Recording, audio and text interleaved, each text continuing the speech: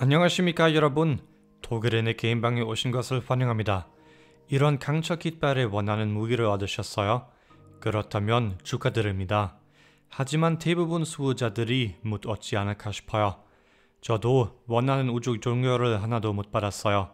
제 입장으로는 강철깃발은 새로운 엔그램 시스템이 필요해요.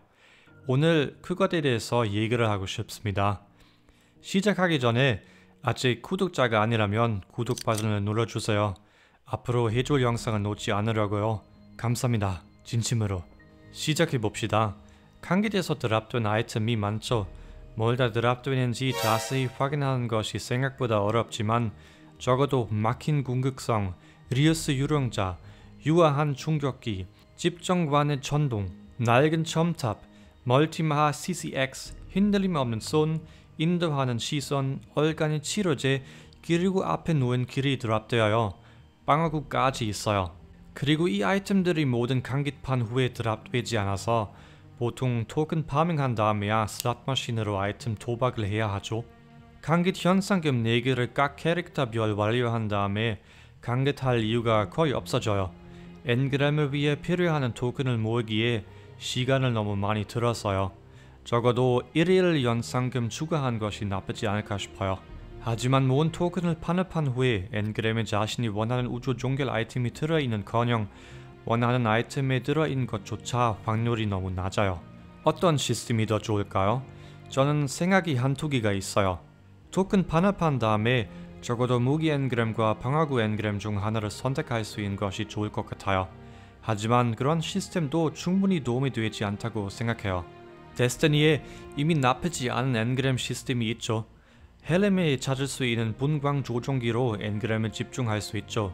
프리투플레이 유저를 위해 간단하게 설명해주자면 이 기기로 그림자 엔그램을 원하는 아이템으로 집중할 수 있어요. 첫 단계에 방어구 아니면 무기 여러가지 들어있어요. 그리고 엔그램의 두 번째 단계로 집중하고 싶으면 시즌 8 등 얻을 수 있는 소모품이 필요하고요.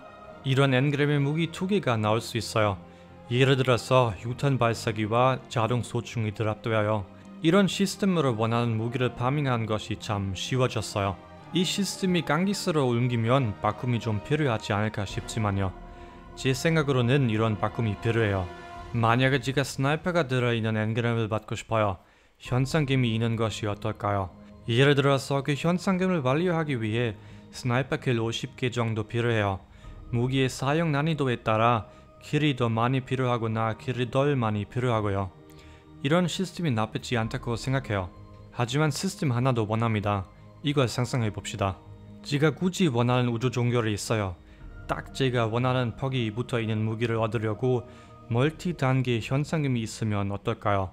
스나이퍼는 예를 들어서 첫 단계 완료한 다음에 원하는 종결을 선택할 수 있고 두 번째 단계 완료한 후에 원하는 단창을 선택할 수 있고요. 등등 걸작까지요.